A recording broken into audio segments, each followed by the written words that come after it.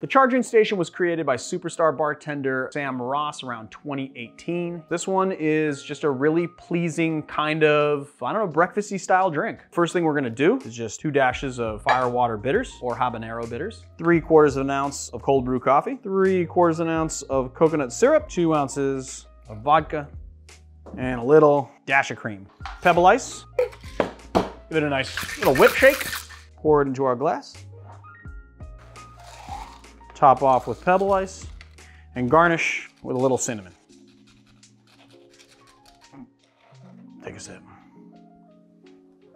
Well, it's like the most pleasing morning coffee. It tastes just like a nice iced coffee. It's got a tiny bit of bitterness from those firewater bitters, just right on the back end, but it's not a lasting hotness at all. It's just really nice, subtle spice. You get that nice cinnamon right on the nose.